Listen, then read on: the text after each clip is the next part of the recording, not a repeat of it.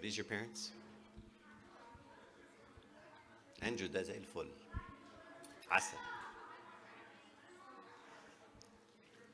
All right, we'll wait a few more minutes, maybe 30 more seconds. I see it, I see it. Everyone's doing a great job.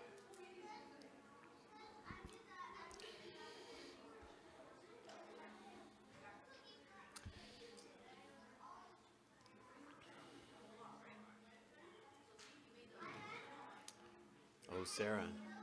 Oops.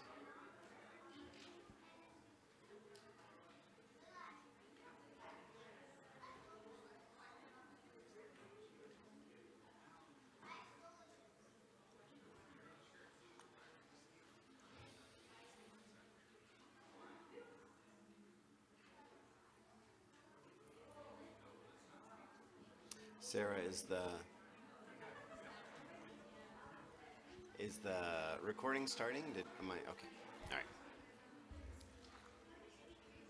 All right, let's go ahead and get started. I know this says it's the second talk, but it's actually the third talk, serving/loving others. At the retreat, we talked about the first talk on service, which was the ethos of serving and service in general.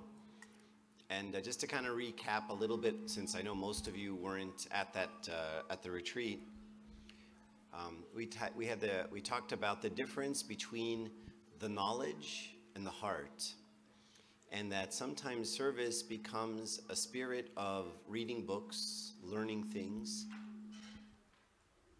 and then disseminating that information. So I read something, and then I tell it to people. Whereas true service is more than just that. I don't know why it's echoing. True service is more than that, but true service actually goes after the pride of the self of the servant, right? And focuses on digging deep as you serve God and as you see in yourself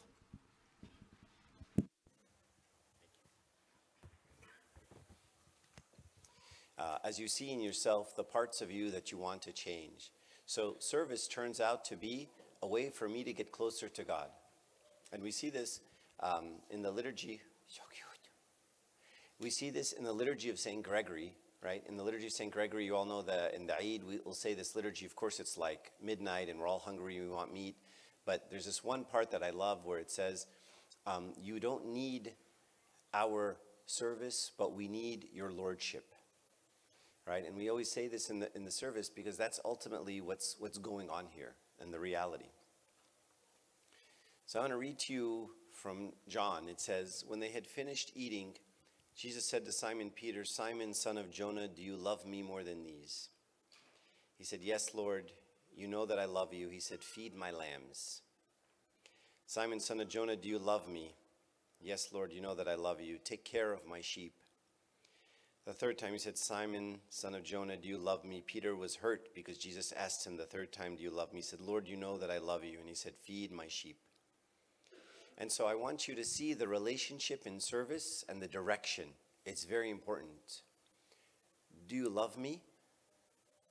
And if so, feed my sheep. And that direction is very important because sometimes we mix the direction. Sometimes we say, when you serve, you'll learn to love God. That's true. You'll certainly get closer.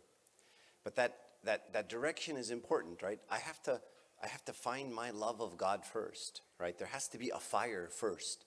I have to take first, and then I give.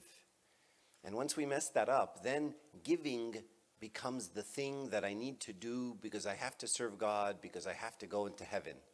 So the way I get to heaven is by serving God. But I haven't taken yet, right? And so that first step is a very important step. And in fact, the most successful servants tend to be the ones who lived really bad lives before, right? The ones who just did all kinds of things.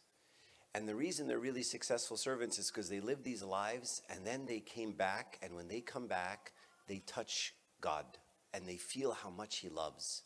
We talked about it in the retreat, the parable, the story that Jesus said when he says, if someone forgives you 500 denarii or someone forgives 50, who loves more?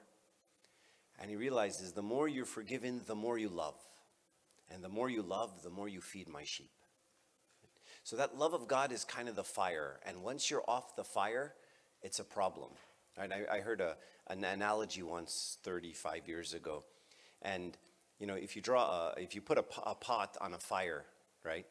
And that pot starts boiling with water, okay? And then you take another pot and you touch the first pot. Eventually that second pot, you know, conducts heat. The second pot will start boiling. And you can take another pot and you can touch that second pot, and then that pot will start boiling. And as long as that first pot is on the fire, it can boil a lot of pots and heat up. The only problem is if I take that fire off, then everything goes cold.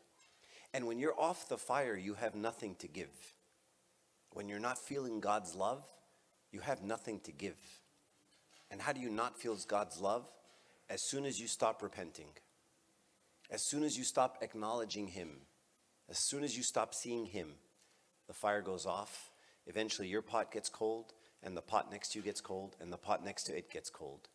And next thing you know, your whole Sunday school class is cold. And there's no love, and there's no fire, because there's no repentance.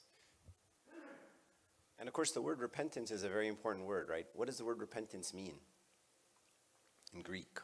What's the Greek word for repentance? Yeah. What's the Greek word? Huh?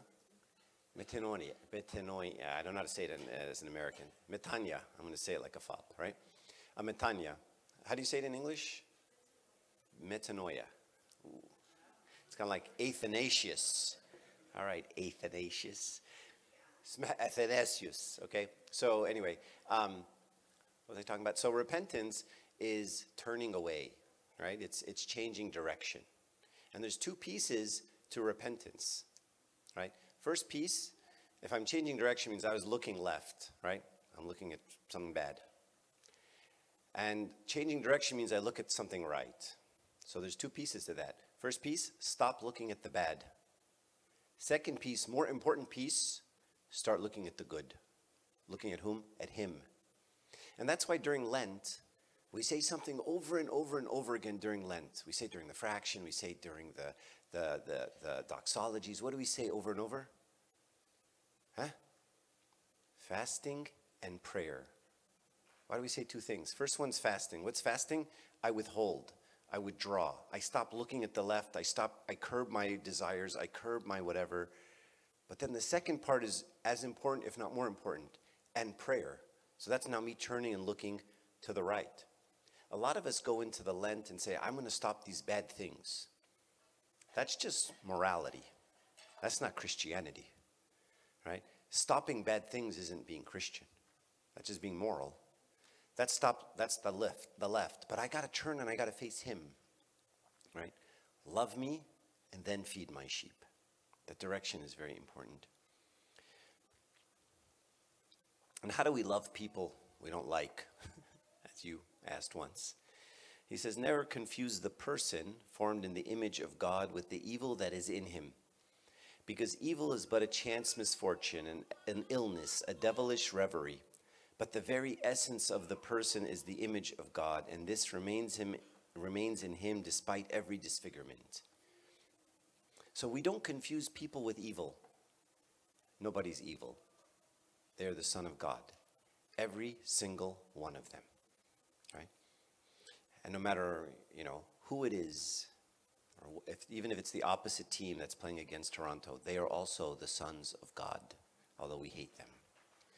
Right? So the way we get there, right, is when I see somebody doing something, I think to myself, and again, the Bustan, the paradise of the fathers, is very useful here. In the paradise of the fathers, one of the quotes I really like, it says, when you see your brother sinning, you say to him, I curse you, Satan, my brother is not at fault.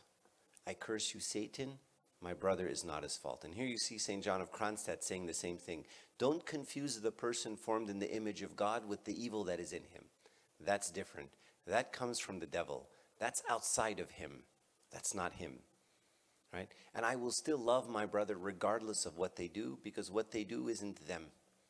It's what Satan has convinced them to do. There's a long story. I don't know if I should read it to you, but I told a similar story at the retreat last time. But imagine you're walking out in the Africa somewhere, right? And you hear someone screaming, like screams of like pain and suffering and like death screams. And you run over to hear what's going on, and you see this lion attacking a person. And he's attacking the person, and he's about to kill this person. Would you go and take a rock and start hitting the person with the rock and just plucking the person? No, right? It's not nice. He's being attacked. He's being attacked by a lion, right? And what does St. Peter say? Satan is like the lion that's waiting to devour us. And so when I see my brother being attacked by a lion and breaking down and losing this battle, should I throw rocks at my brother? Should I kick him when he's down? Curse at him, judge him, condemn him, hate him, gossip about him, cancel him, whatever the case may be? Or should I kind of take the line off him, help him out, give him a stick or something to fight back the lion with? So at the end here, the second paragraph, he says, we should feel the malice of the other person as an illness, which is tormenting him and which he is unable to shake off. And so we should regard our brethren with sympathy and behave with courtesy towards them, repeating in our hearts with simplicity the prayer, Lord Jesus Christ, so that the grace of God may strengthen our soul, so that we don't pass judgment on anyone. We should regard all people as saints. We all carry within us the same old self, our neighbor, whoever he is, flesh of our flesh. He is our brother, and according to St. Paul, we owe no one anything except to love one another. We can never pass judgment on others, for no one ever hated his own flesh. So sometimes we say, well, how do we not judge? How do we not, if I see someone, killing someone, I can say, killing is not nice. And I can say, you shouldn't kill someone. And I can say killing is wrong. And I can say killing is a sin. But for me to call you a killer and to judge you as a person, that's a very different story, right? And if I see the fact that you killed someone as the influence of Satan, this outside third party, and I can look at Satan and say, why'd you do that to this guy? Why'd you do that to the Son of God? Why'd you fool him like that? Why'd you torment him like that?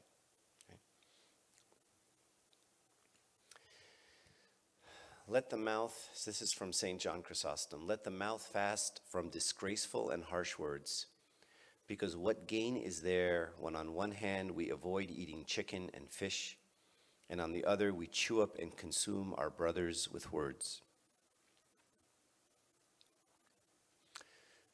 We fast and we don't eat the flesh of meat, but then we eat the flesh of our brethren by gossip. Far worse fast, far worse breaking of the fast. And so we have no problem, as St. John Chrysostom says, not eating chicken and fish, but yet we eat the flesh of our brothers, right? And so again, once we go back to this concept of seeing our brethren as who they are, the sons of God, our brethren, our adopted family, flesh of my flesh, bones of my bones, part of my body, it's very, very difficult for me to hate, judge, cancel, attack anybody. That's like autoimmune disease, right? Where the body turns on itself. And we can never allow ourselves to be that way. And the easiest way to do that is to see the source of the evil. And the source of the evil is not the person doing the evil. The source of the evil is the devilish reverie, right? It's someone outside of this that we can't see. So I want to talk a little bit about the difficulty in service. This is a nice quote. I'll tell you why it's nice. It's very depressing, as most of my quotes are, as most of my talks are. There never was and never will be a place on earth free from sorrows. The only sorrowless place possible is in the heart when the Lord is present there.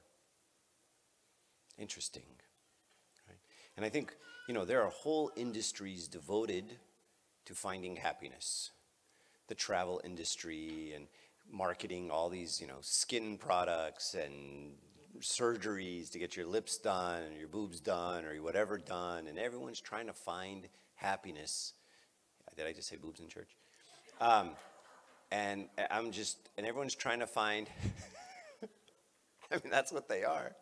On the internet. Hello, America. Canada, wherever.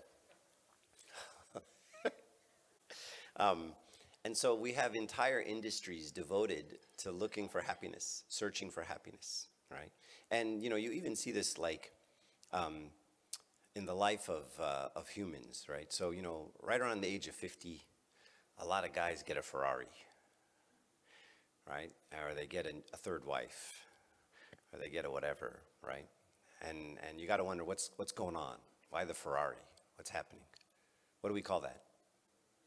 Midlife crisis, right? So what's a midlife crisis? Midlife crisis is, when you're 20, you thought, oh man, if I just want to get through college and get good grades, man, if I get through college, I'll be so happy. Then you get through college and you're like, man, if I just get a job, I'm going to be so happy. And then you're not happy. Then you get a job and you say, if I get promoted, I'm going to be so happy. But if I get married, I'm going to be so happy. And as we discussed yesterday, thank you, that doesn't always work out. And then if I have kids, I'm going to be just so happy. And as we discussed, that didn't work out. But if I get a bigger house, then I'll be so happy. And then that didn't work out. And then if I get a second house, the one in Florida, I'll be so happy. That didn't work out. But if I get a boat, now I'll be happy. No. But if I get those Nikes, I'll be so happy. Or that purse, or that jacket, or that watch, I'll be so happy. So then eventually you get to an age where you've done all of it. And then you realize nothing made me happy. Nothing worked. And the reason nothing works is all of us have a hole inside us. We're all empty. All of us. The emptiness, that hole, is infinite. And it's a God-shaped hole, if you will. Right? And the only thing that fills that hole is Him. And what we do, we spend our entire life doing this. Starts as a teenager, right? You start, drinking, drugs, girls, boys, whatever, right? And you start putting things in the hole, hoping that you get filled, you get satisfied, because something's missing. That doesn't work. And you just keep trying thing after thing after thing and spending a lot of money doing it. And then if you only traveled here, if only you did this to your body, if only you did this, if you got this tattoo, if you got this piercing, if you got this whatever, everyone's selling you on happiness. And you spend all your money and you realize nothing works. Nothing. And then you have the crisis. Like, holy moly, nothing worked. I've done everything this world has to offer. I got my third wife. That didn't even work. Nothing. And that's when you have the crisis. Right? And so I'm actually saving you all a lot of money right now by telling you this. Right? So what, Too late. This one's too late. This one's ruining my plans.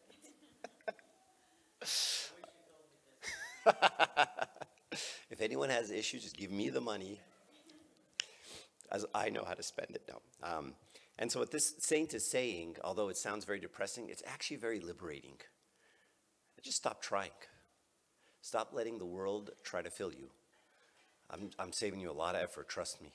There never was and there never will be a place on this earth that does not have sorrow. You can go on an island, you can go to Tahiti, you can go to wherever you want, whatever catalog you look at, whatever internet site that gives you happiness, and then it's fleeting.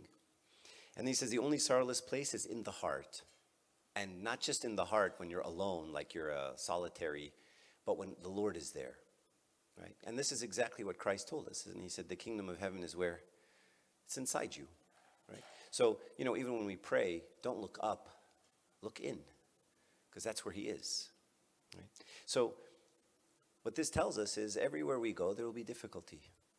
Well, and we discussed it yesterday about marriage, but we can discuss it about service today, children, you name it. Right? There's difficulty everywhere, and that's just life. And so the objective isn't trying to get out of the difficulty, because it's just not going to work. I'll let you know that one too. Right? It's you go inside. And you find God inside. And then, as we talked about this morning, when you're deep in the ocean, doesn't matter what the waves are doing, doesn't matter what the wind is doing, doesn't matter what storm is brewing. You just find people, and there's people like this, right? There could just be, the house is just burning down, and everything's crashing, and people are sick, and these people are just calm. It's like nothing. right? Because they're so deep with God, right? Their experience with God is so deep that's like nothing shakes me, nothing rattles me anymore. This is a long quote, but I think it's worth reading, so we'll all read it together, especially in the service. Sometimes we find ourselves at odds with another person, and we stubbornly insist he is at fault. He's the one who became angry. He's the one who spoke to me rudely. He must humble himself, not me. I've never said these things, but other people do. If he had spoken to me calmly and addressed me with respect, I would have been patient and would not have been offended. Hence, he is to blame. Sounds like every conversation I have with most people, and including myself. Behold the passion of egotism. This is all just ego, guys. We must oppose such thoughts by responding, no, no. If I did not have egotism, if I didn't have an ego, I would not be bothered. And again, we talked about this yesterday, right? Why are you bothered when someone comes at you? If you look at it deeply, it's always the same story, right? It's the one sin. It's what Satan fell from. Pride. Hence, I am to blame. My brother is not at fault. If I had humility, I would have taken this opportunity to gain a crown, and I would view this person as Jesus's cauterizing instrument. You know, when you cauterize something, like you burn it, but then you fix it. So burning hurts, right? Isn't that what Jesus said? The branch that bears fruit, he prunes, that it may bear more fruit. What is pruning? Take a pair of scissors and you cut the branch. Now, if you're the branch, does that hurt? That hurts. And that's the branch bearing fruit. So he prunes it, and he cuts it, and he cauterizes it, so it bears more fruit. He is cauterizing my passion so I can become healthy. He is helping me now. The person who just said all those mean things is helping me now. He is my benefactor. I must embrace him, love him, and pray for him because he actually did me a favor by revealing my sickness. So when someone comes at you and you find yourself really upset about what they did, thank them for revealing your sickness. That's so true. If he had not spoken to me in this manner, and if this temptation had not transpired, I would have remained unaware of the extensive egotism within me. And I would have never realized that I need to struggle against it. The sting of this temptation uncovered my sickness. This is what I was telling you earlier when I said, don't worry, God will send you something to help you along. This is who he sends. Jerks. Now that I have seen it, I will make sure I apply the medication in order to be healed. Believe me, so many times we think we're past certain temptations or certain trials or certain, and I can't tell you, how many times I've told people in the service, well, it's good for you and this helps, reveal your this and reveal your that. And then when it happens to me, it's like, dang, I didn't see that coming. I didn't think that was still in me. And every once in a while, someone will elicit a reaction out of you that you're just like, I didn't think I was capable of that reaction. I didn't think I could get that mad. I didn't think someone could poke me in that way. And then God sends you that perfect guy or girl, right? That perfect situation who says all the right things in all the right way to just piss you off beyond reason. And then you realize, oh man, I guess I'm not as good as I thought, right? I guess there's still some of that stuff in me. Thank you for pointing that out to me. Thank you for showing me I have work to do. Thank you for showing me my ego. Now, I love him. Like, I'm taking you back with me. Sarahayani. I'll get you a green card. We'll get married because that's legal in ours. And so we're doing this. He's mine. You look out. That's him. So this is something we talked about a little bit yesterday. Knowledge puffs up, but love edifies, especially in the spirit of service. One thing we have to be careful is about knowledge. Knowledge is dangerous sometimes, especially half-baked knowledge. When You know, when someone knows nothing, they're not that dangerous. When someone knows a little, they're very dangerous, right? The last thing you want is a doctor who thinks he knows. You know, like the second-year medical student says, let me take care of this. No, no, thank you. I'll take the doctor, please. No, no, no, I know how to do it. No, you don't, right? And those are the most dangerous people. To summarize, the Christian servant is not just a teacher of lessons, but is in the first place a leader of souls to salvation. The first priority and central preoccupation of Christian service is to lead the souls of men and women to repentance and to train the young in the paths of virtue and the fear of God. So once again, once we start getting knowledge about the church and about the Bible and about the fathers and about the history and about the whatever else you want to study, we have to be very wary of that knowledge and how we transmit it to the kids, right? Because once they sense puffed upness in us, or worse, once they watch us fight with the other servants, right? Because we just saw what fighting is, right? There's one word, ego. Two servants fight, we got two ego problems. That's all that means, right? And the service is good for one thing, fleshing out ego, right? Because you get into service with people, people are passionate, people want to serve God, people want to do what's right, and people don't like what other people are doing, right? Because what other people are doing is dumb.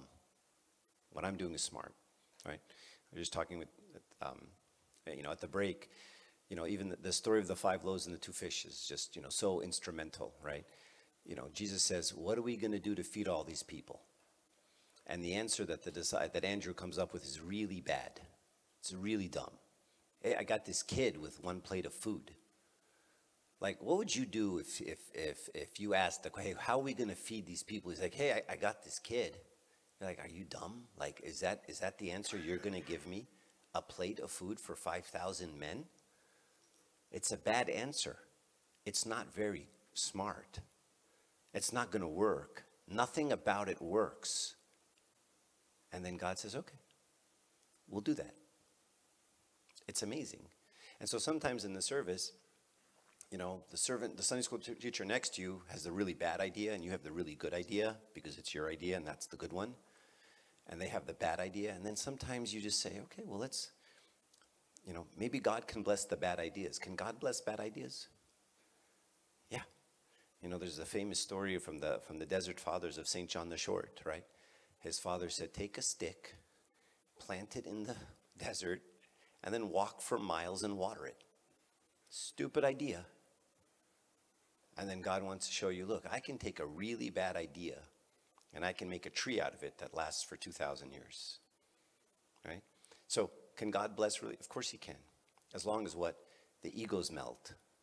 And that's very hard, especially as you start moving up in the service and you've been doing it for a few years and you're leading a few classes and you're doing the stuff and I know what's up and I know what's happening and I know what this church needs and I know what people's needs are. Ego, ego, ego, ego. And then someone comes up with some really bad idea. Let's take this plate of food that this one little kid has, and you're like, that's a horrible idea. But God can work with those. We talked about this a little bit, but I kind of want to double down on it a little bit. Being versus doing.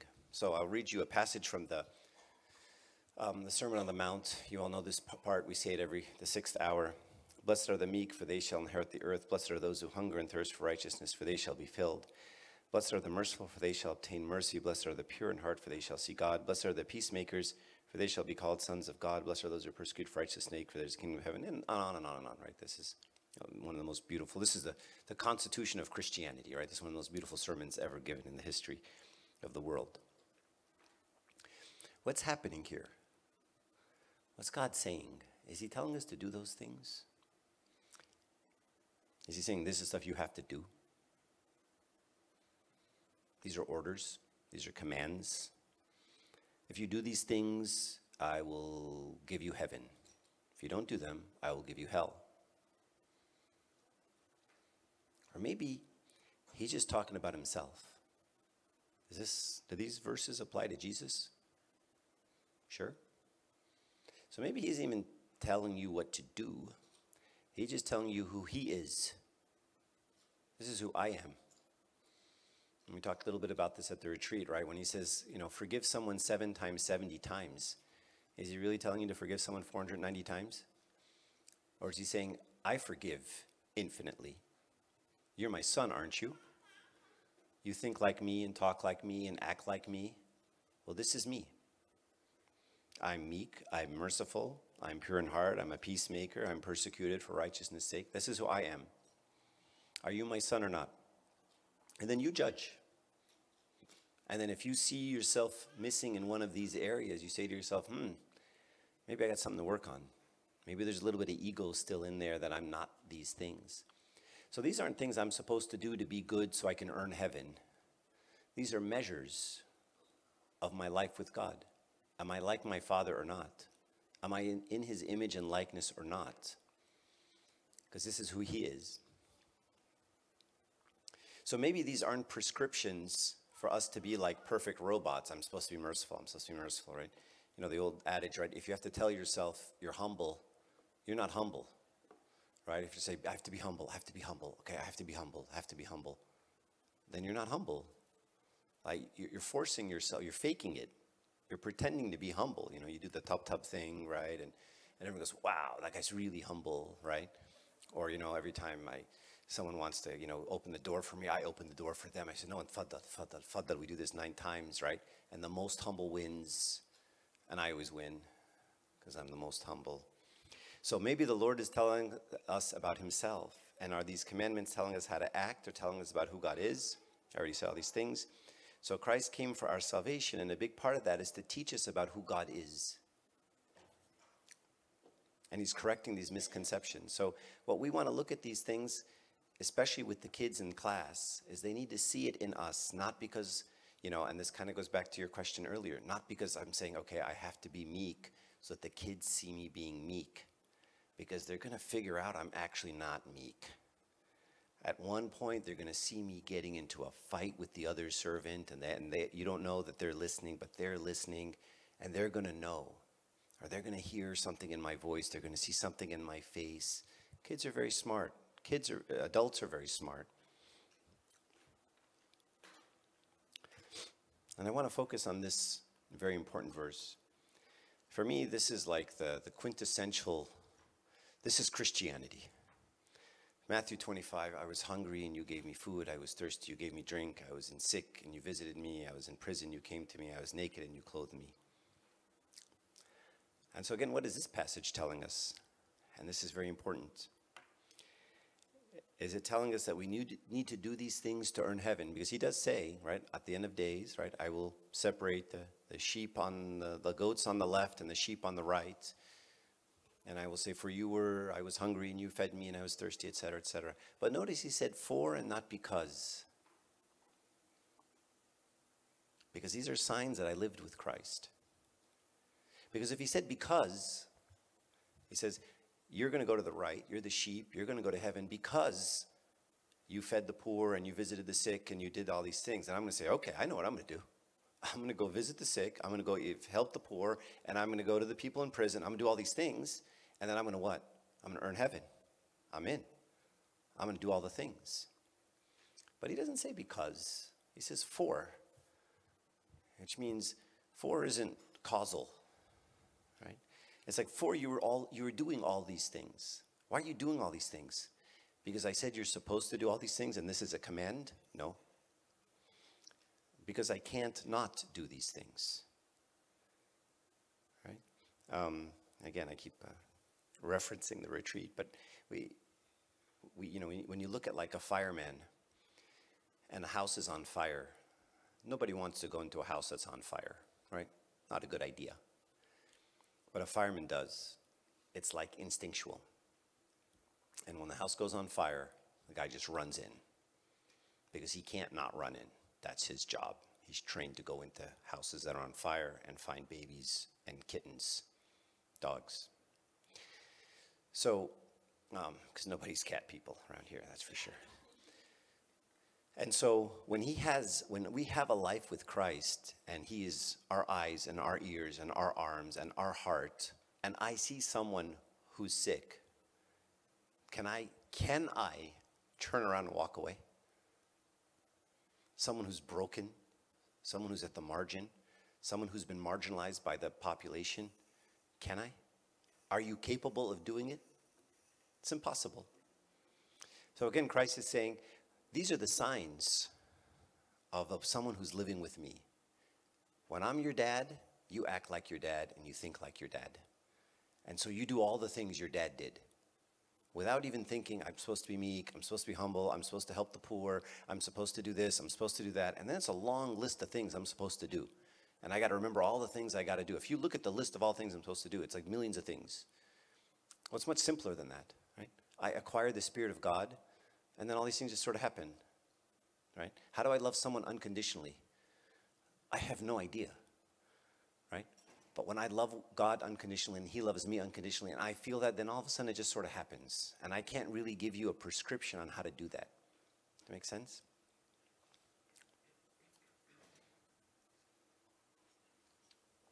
St. Maximus says, he who busies himself with the sins of others or judges his brother on suspicion has not yet even begun to repent or to examine himself as to discover his own sins.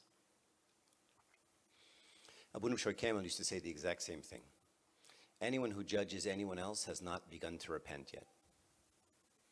Because if you think about what repentance is simply acknowledging my disease. Okay? And I always love this example of thinking of going into an emergency room, right? Imagine walking into an emergency room at 2 in the morning on a Saturday night, right? It's full of people.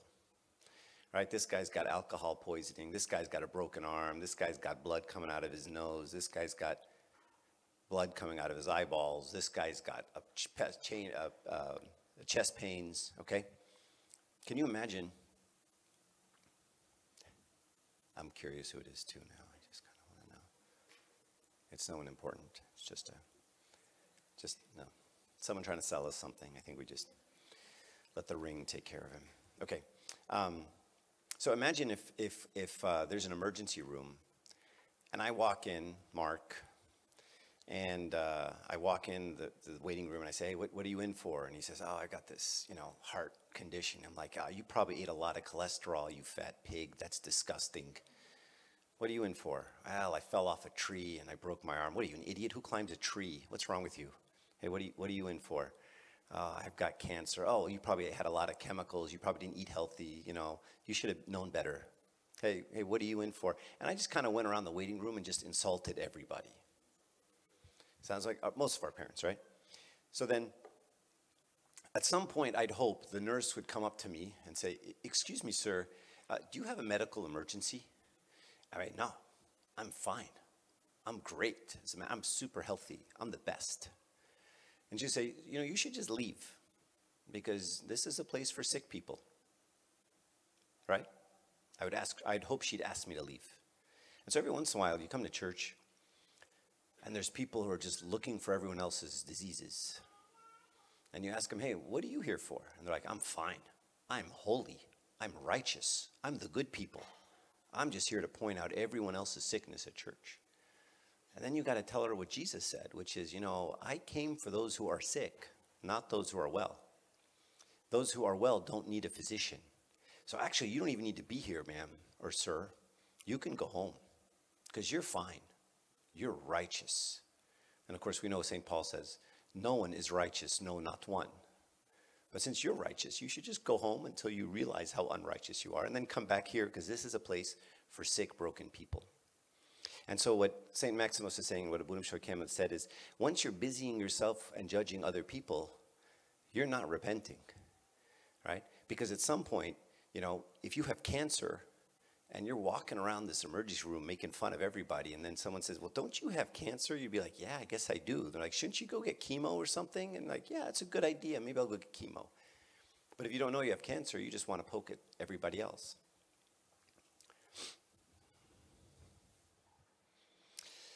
So this is from Father Matthew the Poor. He says, learn from me, for I am gentle and lonely in heart, is what Christ said. The lesson of love can never be taught simply by pre-arranged words and anecdotes. Rather, it is taught by truly giving yourself and communicating the love and longing for Christ to those you serve. So what are you giving to the kids? Pre-arranged words, lessons, curriculum, lesson plans, reading to them from the book. Is that what we give the kids? He says, it is taught by giving yourself. Who is you? I am Christ, and he is the one who lives in me. And longing for Christ to those, and you're communicating the love and longing for Christ that you have to those you serve. He says the lesson of humility cannot be taught by intellectual persuasion, but only by a prolonged and bitter struggle against one's ego. How many humility lessons have we heard in our lives? Verses and anecdotes and stories. And he's saying, you want to teach a kid humility? Don't give him a lesson about humility. What does he say to do? A prolonged and bitter struggle against one's ego. That's the lesson of humility. And you know what? You can tell when someone's been in that long and bitter struggle and when someone hasn't. It's a big difference. The lesson of purity cannot be taught by informing spiritual children of lofty ideas or by describing historical examples or by training them in rules or techniques. Rather, it comes first and foremost through the servant's willingness to scrub out the spots in his children's lives. A mother cannot tolerate seeing her child covered in filth. Therefore, she patiently and persistently cleans her child on a daily basis. So, what's the goal of Sunday school? What are we trying to do? What's the objective? The goal of Christianity and Sunday school is the absorption of Christ, first and foremost. It is not to teach history. It is not to preserve traditions. It is not to maintain the status quo. It is not to teach. It is the absorption of him in our lives. We are called Christians. Christ is in the middle of that. Any objective other than that objective can be dangerous. What's the outcome of this absorption? It could be morality. It could be helping the poor. It could be serving others. It could be isolation and solitude. I don't know how you're going to turn out. All of us are unique. Everyone has a different calling. Right? Some people are called to be alone when they find Christ, and some people are called to be in crowds when they find Christ. So which one leads to heaven, the absorption or the outcome? What's the goal? Can someone be moral and not Christian? Yep. Can someone help the poor and not be Christian? Yep. Can someone serve others and not be Christian? Yep. Can someone live in solitude and be like a hermit and not Christian? Yeah, they're like the Unabomber, right? And crazy guys. So that's not the objective. It's not to do these things. It's to absorb Christ in our life. In fact, when they do studies on morality of Christians versus non-Christians, guess what they find? Not good news for us. Same. Very little difference in morality between Christians and non-Christians. Yeah, there's you're probably in the sample, so that dragged us way down. We can go back and forth. I can chew you up and spit you out. Anyway, so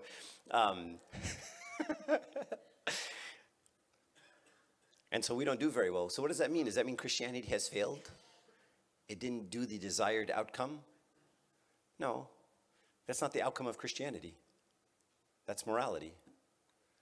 Christianity is to find him. Am I still broken? Yep. Am I still a sinner? Yep. But now he carries me, and now he's in me. And so that's why in baptism, in the ceremony of baptism, we use this beautiful word. We say you are grafted into the body of Christ. Like when you're grafted in, anyone here a botanist? You ever graft a branch? You take one branch, like an olive branch, and you can graft it into like a fig tree. And then the olive branch will grow and take nutrients from the fig tree. It's quite amazing. And so baptism, in the ceremony, we say you're grafted into this body. So we take this branch that's going to be dead, and we put it into the body of Christ, and it absorbs the nutrients from it, right? This is what the absorption of Christ is. Okay. All right. Abuna Duud Lamai, he says, above all, what sets us apart as Christians is love. We shall be asked by God, how much did you love? Whom did you love? Did you love everyone or only some? How did you love them? Nothing can transform people the way love can.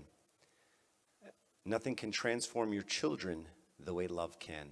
And this is especially true for Sunday school children. I want you to think of the most influential Sunday school teacher in your life.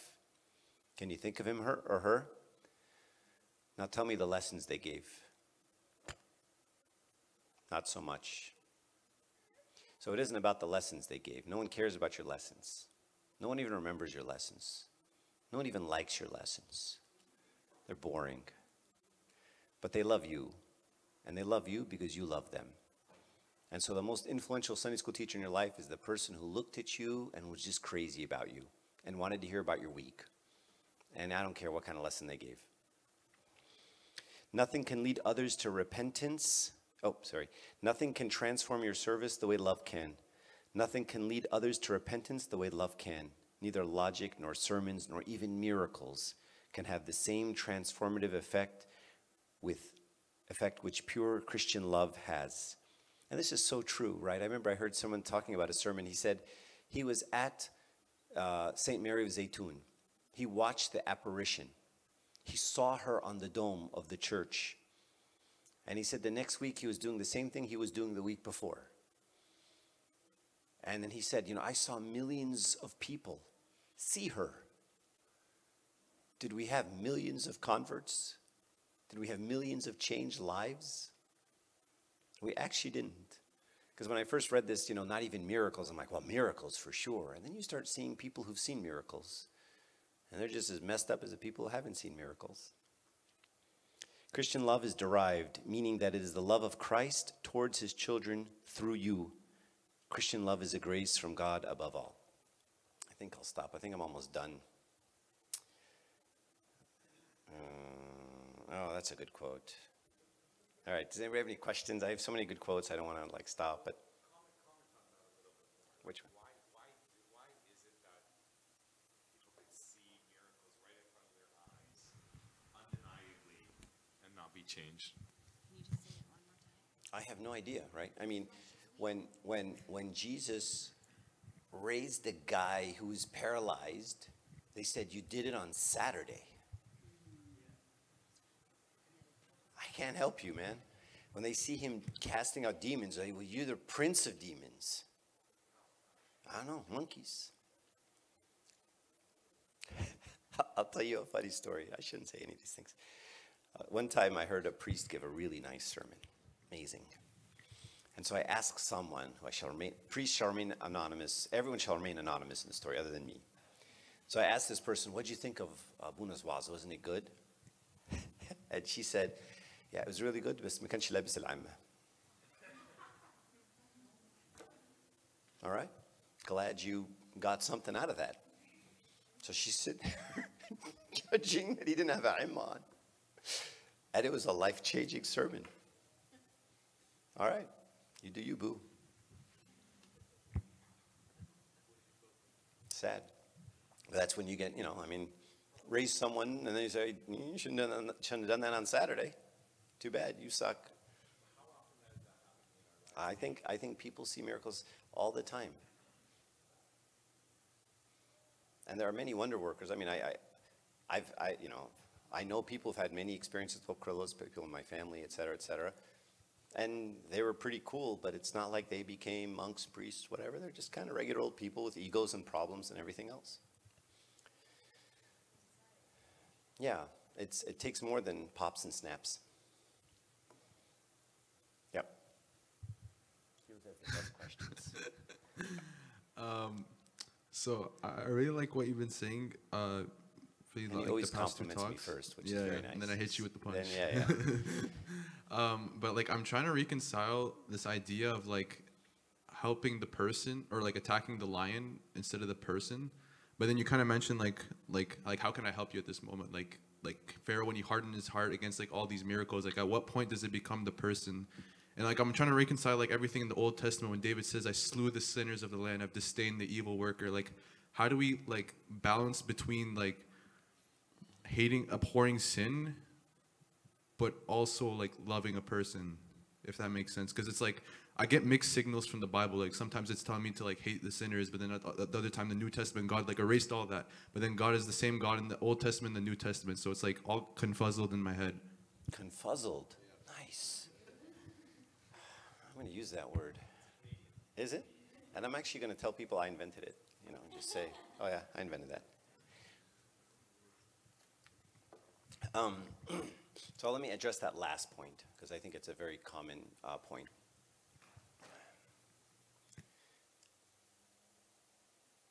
So,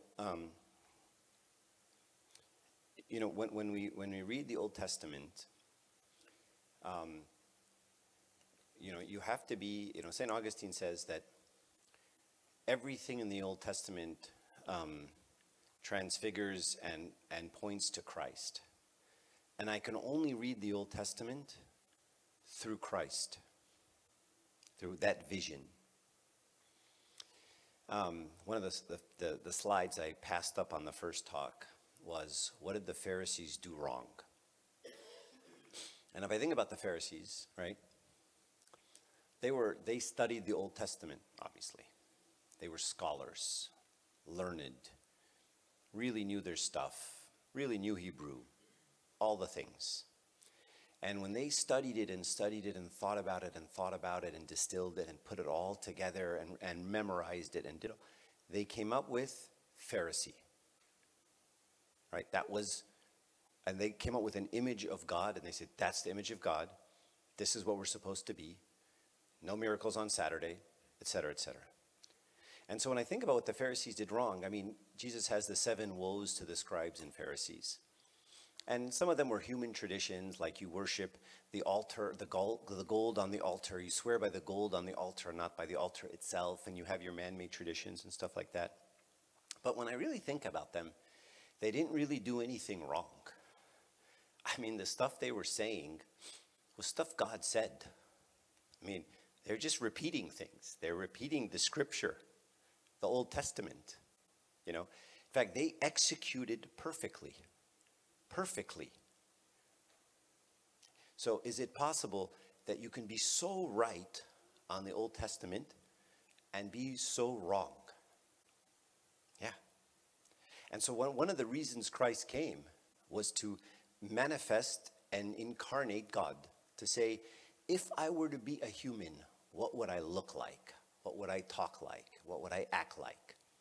And so in him is the embodiment of the entire Old Testament. Okay? So every time I look to the Old Testament, and we have to do it very carefully, right? Because we see people like the Pharisees who were scholars in the Old Testament and who got it quite wrong. So I would be very careful going in, because everyone can find me a fire and brimstone verse from the Old Testament. Not too hard to do. And every once in a while, when I want to hate somebody, I pull out one of those verses. And I say, hey, God said, hate that guy. Right? So what I have to do is every time I look at one of these verses, I have to say, okay, let's think about Jesus here for a second. Because he's the embodiment of the entire Old Testament. He's all of it. He's perfect. It's in him. So when he's my vision, it helps me scale where I'm at. Right? So when I read a verse and it says, do not, be with these people and do not, and I go, oh, yeah, but Jesus was. Maybe I should read it a little differently. Maybe I shouldn't participate with these people in their sin. But can Jesus go into Zacchaeus' house, even though he's a pretty bad guy? Sure. And did people judge Jesus for going into Zacchaeus' house because he's a bad guy? Sure. But see, they judged Jesus for one of two reasons. They thought either he wants to participate with Zacchaeus, right? He wants to be a tax collector. He wants money. Or maybe he wants to condone Zacchaeus and say, yeah, Zacchaeus, you're doing a good job. Way to tax collect. But Jesus had a third objective, right? He was going in to show light to Zacchaeus, an unrepentant Zacchaeus. Curious, yes, but unrepentant. And when he went into that unrepentant, filthy man's house and sat and was with him, stayed with him, that man came out, I'm giving half my money away. Right? So he went into the darkness to show light. So now you take a verse like, I'm not supposed to sit with sinners. Oh, okay, hang on. What does sit with sinners mean? It means participate with them, right? But if I can go in and I can be light, then be light, because that's what Jesus did. Now, sometimes what happens is we get confused, right? Because there's discernment, right? Bad company corrupts good morals, right? So if, say I'm a former alcoholic, right?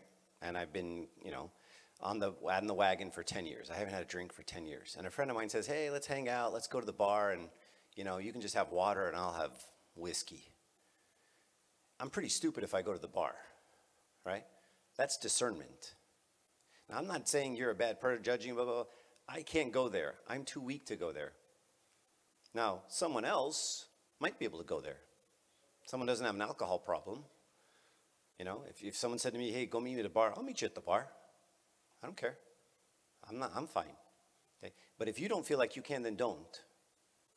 So as a young person, you have to have that discernment, right? Two 20-year-olds go, hey, let's go to the strip club and, talk about the Bible. It's not wise, right? It's just not going to end well. But I'm light and I want to, convert the strippers and I want to, no. Yeah, I'll tell you what. Hang on.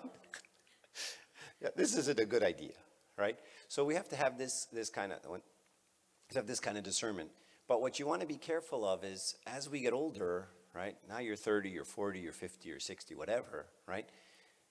There are places I can go meet people where they're at. I can condescend to their level. I can meet someone in a place, right? I can sit with a drug addict and we can talk about drugs and he can tell me how it makes him feel and we can go through that conversation and I'm not worried about taking drugs. You might be able, you might not. You might like, really? What's that like? Wow, that sounds amazing. Yeah, it's euphoric. But we need to talk about my drug problem. Yeah, but maybe I should try it so I know what I'm talking about, right? I mean, who knows? I'm not saying you, but so you have to be very careful and discerning as a young person, but I think, and even as an old person, right? But I think sometimes we get a little bit too,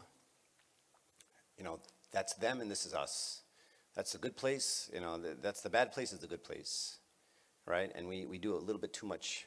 And then we find a verse in the Old Testament that conveniently fits our narrative, in my opinion. Ashraf, yeah. Alhamdulillah, yes. Abuna, anything to add? Or? Sure. I'm also confuzzled. You mean using my word? Yeah. I find the Old Testament, I find it confuzzling. Yes. An eye for an eye. And I just find God very wrathful and harsh and maybe mean and just like really, but the God, the New Testament God and Jesus who came to earth and all that is like my dad. Like you said, he's your dad and you love him and all that. But the Old Testament is like sometimes really hard to wrap your head around, like burning cities and floods and just like the wrath. And it is very hard to reconcile both of them. Yeah, I see that, and I suffer from the same thing sometimes.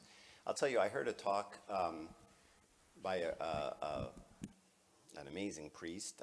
Maybe I won't say his name, and he went through, he just took regular stories like Cain and Abel, and he just went through them, and the story of David, and he just went through them piece by piece. And when he presents it in the light of Christ, he's kind of like, look, this isn't a different God. Let me show you how patient he was and how kind he was and how many chances he gave. And so that really helped me sort of see, like, we're never talking about two gods here, right? But I will say that, like, humans, like the stage, like, if you were to ask my kids, right, and say, what's your dad like, right? First I'll say he's stupid and bald, but the next thing they'll say is, yeah, he's pretty understanding, and he's a nice guy, and he gets me, and, they may say those things, right? If you ask them 14 years ago, they'd be like, he's kind of a tyrant, he loses his temper all the time, it's my way or the highway, He doesn't give us any free will. He doesn't blah, blah, blah, blah, right? And so mankind was kind of along this same journey of children to adult, right? And so all of that stuff I did to them when they were little that they hated, and they were, this dad's an authoritarian dictator and all this stuff, right? It paved the way so that when they got to know me, they appreciated me, right? And then they can revel in who I actually am, right? And so that to me is kind of that path of the Old Testament, right? Where he had to deal very harshly and very sharply with people because he was very trying to clearly take them in a particular path. And I want to add one more thing, like, when you read that, I don't know, 70,000 people got swallowed up, when the time of Moses, I don't know that those people went to hell either, right? So we're looking at it as a human, right? Like, oh man, he killed them. Okay, maybe he did, yeah, sure. But that doesn't mean he sent them all to hell. I mean, maybe they're all in heaven. I don't know, right? They're following the wrong path. He wanted them to follow Moses, not this other guy.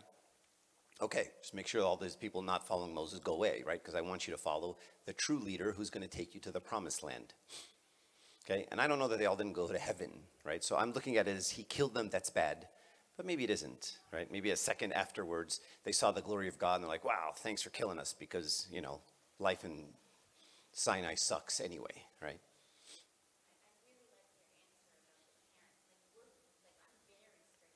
Yeah.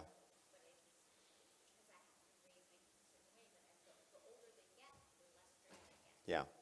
Yeah, and then Jesus at some point says, I've called you friends to his disciples, right? And this is God. And so, yeah. 2 from 1 couple. I don't know if that's allowed. Well, she took all the airtime. Now I get nothing.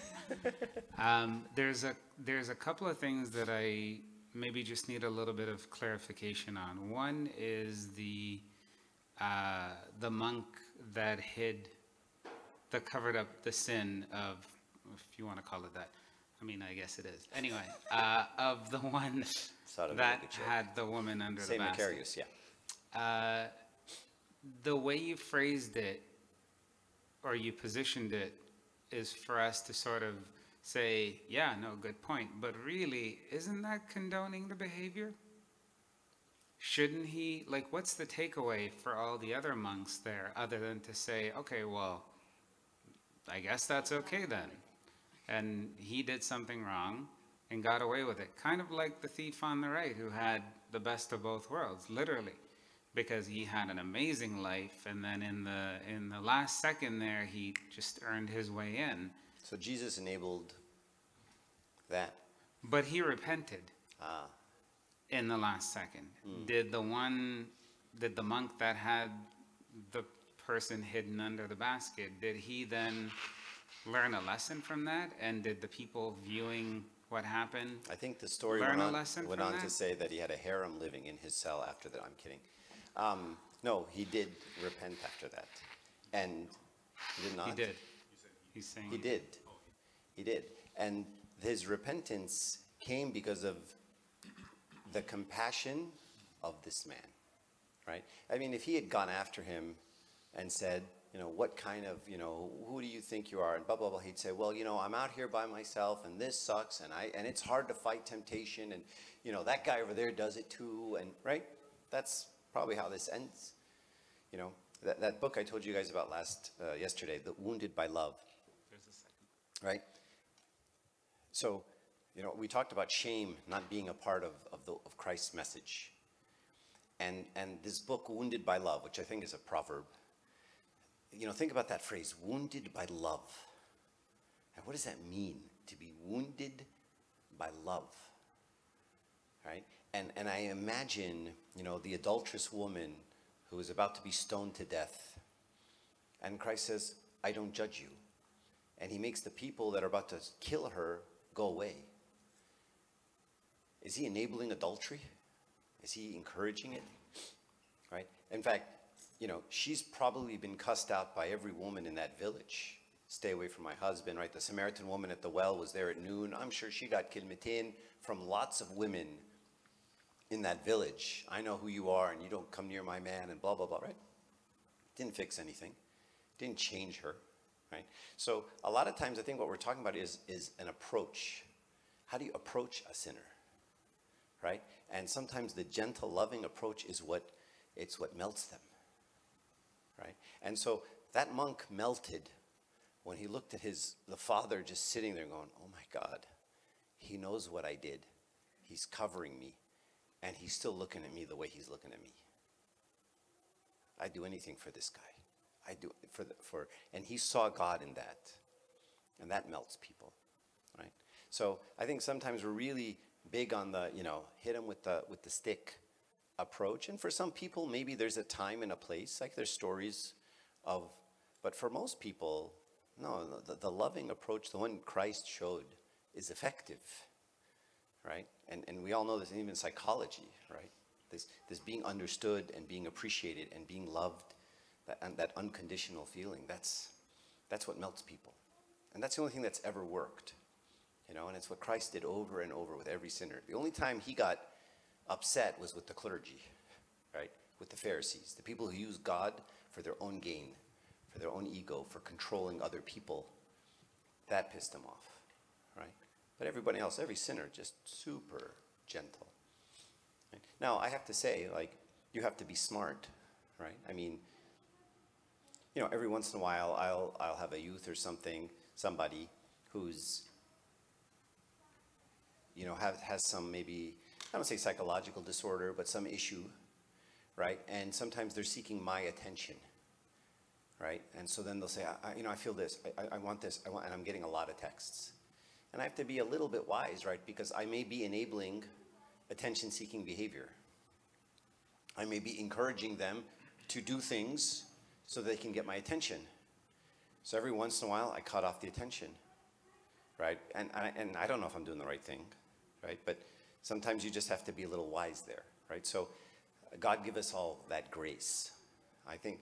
But for me, the first approach shouldn't be that, young people do this to each other all the time, right? A young person say, I did something with this girl, and the other person just attacks them. And you're like, well, I know it's wrong, right? That's why I'm telling you, right? I mean, I know I messed up. Last thing I need you to do is make me feel like crap. And now I don't even want to come to church because I know if you tell your mom, I'm done, right? And everyone that looks at me, I'm thinking, does she know? Does she know? Does she know? Right? So, again, that doesn't mean I'm enabling it, right? I'm not saying, oh, you did a good job, right? But I'm just saying, I'm still going to love you. I'm with you. And the person knows exactly what you think. I mean, I have people who text me and they'll tell me they messed up again. They know I don't condone it, obviously, but they know they can come to me, right? And they know I'm not gonna judge them. In fact, I'm the only person they'll go to tell these bad things, right? And they know exactly how I stand on these things. So I think that's sort of the sweet spot, right? If you can, so St. Macarius did that, right? Sweet spot. I'm a monk. You know where I stand on having a woman in your room, right? But I'm going to show you the love of God. And that's what melted him, the other monk. Everything else he would have just said, forget this, I can't handle this, I'm done, I'm out. I'm just going to move in with her. Well, she was already moved in with him.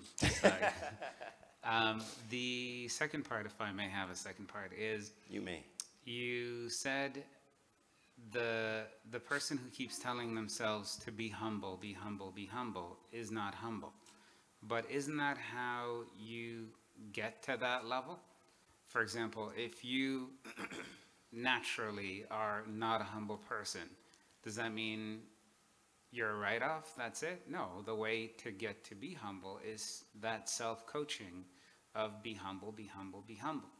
And when you let your thoughts get away with you, especially if somebody compliments you and you think, yeah, you know what, I am awesome. Like you have beautiful eyes. Thank you. I appreciate that. Just saying. Thank you. But isn't that exactly? Now I'm going to be spending the rest of the day saying, no, man, just be humble, be humble, be humble. But isn't that the way to get to that end goal? I don't think so. So what I think there's two things mixed up in there, right? So I think the first thing you are right with is acknowledging that I'm not humble. So that's just awareness and recognition, right? So you should definitely think to yourself, gosh, I'm not being humble right now. Okay, that's good. The next thing, and since we're going about talking about eyes, we'll just go there. And I know you want to compliment mine. That's fine. They're just brown. It's okay. They're gorgeous. Thank you. I get told that a lot. What was I saying? Oh, so, you know, C.S. Lewis has this quote. I said it a lot yesterday in the retreat or the day before. You know, being humble isn't denying what God's given you. All right, so you say, you know, you have beautiful blue eyes. I'm not even complimenting you, really, am I? Right? I'm complimenting your parents, God. All right, you're getting nothing. See how your wife's nodding? Yeah. Okay, so so you can't really take credit for that, right? And you can actually say, yeah, I do have beautiful eyes, and glory be to God, right? Because I did nothing for these things, right? Same like with my hair, just natural. It just comes this way, right? So so that isn't humility. You know, it's saying, no, my eyes are ugly. No, they're not. They're beautiful, but glory be to God. They're not mine, right? So the movement towards humility is simply acknowledging reality.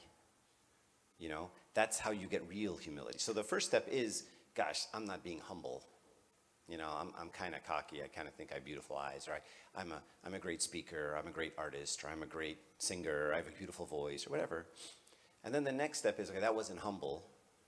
Why am I not being humble? Let me think about this. And now the digging deep comes in. And then once you come to the realization that what I have is a gift, everything I have is a gift, then it sort of works itself from the ground up. You're like, well, why am I being arrogant? I didn't do this, you know? And I had this experience when our iconographers were painting our chapel. And these guys are from Canada, so you may know them, you know, Carlos Calada and George.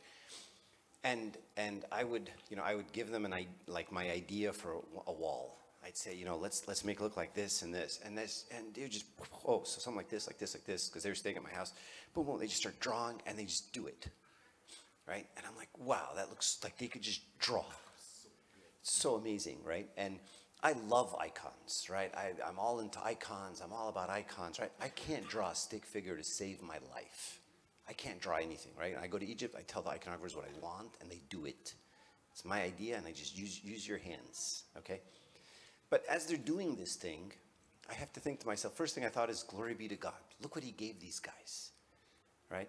But if George thought to himself, and I know you're listening, George, if George thought to himself, man, you know, I'm holier than Mark. I'm amazing. Look at me draw. I'd be like, that's a gift. That's not yours. Doesn't make you better than me. Doesn't make you holier than me. Doesn't make me holier than you. That's a gift from God. And you're using it for God's glory. That's wonderful, but it doesn't make you, you see what I'm saying? So that's just reality. Now, delusion would be for him to become arrogant and to think, I'm an amazing artist. I am an amazing artist. That's delusional, right? Because that's just not the reality. You're dust, and God gave you this gift. Right? So humility is a ground, is from the inside out. But aren't you robbing George of the effort that he's put in to perfect his art? Whatever. I mean, yeah, I mean, he practiced, but the kernel, I could put in 30 times his effort, and then I draw a bad stick figure. So, no, he has a gift. Any way you slice it, right? It's kind of like the person who can throw a 100-mile-per-hour fastball. You know, you could give me this practice as much as I want. I'm never throwing a 100-mile-per-hour fastball and hitting the mitt. That's a gift. God giving them the environment, time, and All whatever the to work things. on it. Exactly, right? And for at any point for time, that pitcher to think, I'm amazing because I can throw a ball and he can't. That's delusional. Even if we both worked the same and I worked 10 times as hard as he did. So what if it's not a talent, but it's an opinion or it's a thought?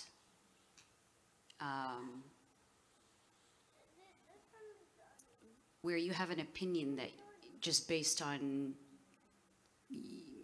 good time management skills or things that you have developed throughout the years, that you think that opinion is right. I struggle with, should I let it be known? Should I keep it to myself? Should I not argue? If somebody else has another opinion, how do I like discern humility in that, okay, you are right. even if deep down inside I know they're not. It's really hard to do. I keep going back, in the service, in marriage, in relationships, and I keep going back to St. John the Short.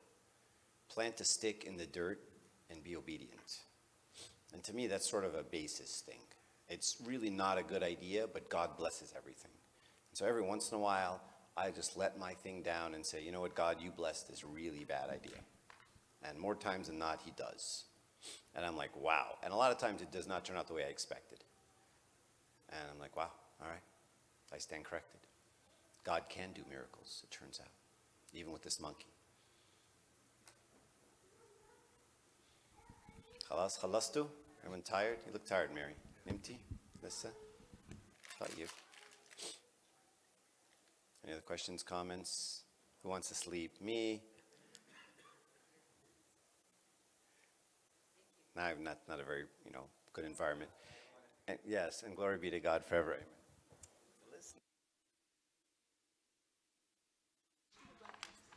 All right, before we go, we want to give a big thank you to Archdeacon Mark. We're not clapping for him, we know this. I know this, but we want to thank you. Hopefully you could take this little gift from us, just an icon of St. Verena. Unless you want St. Maurice, we have, or you want both, we have both. I don't know which one to bring. It's always hard. But thank you so much for coming. We really appreciate it. Holding the mic. And thank you for everybody. Thank you for everybody that organized. We know this was a wonderful weekend. Thank you so much, Archdeacon, for being so flexible with us and changing the plans, whether it was 2 days at the retreat or here. But we really benefited, or at least I got a little bit of the last day. So we really benefited. I'm sure the rest did, and we're going to live on these words for a long time. Thank you, and don't be a stranger. We'd love to have you again sometime soon. God bless you. Pray for us. We could stand up for a quick prayer. What? Next time in LA? Okay.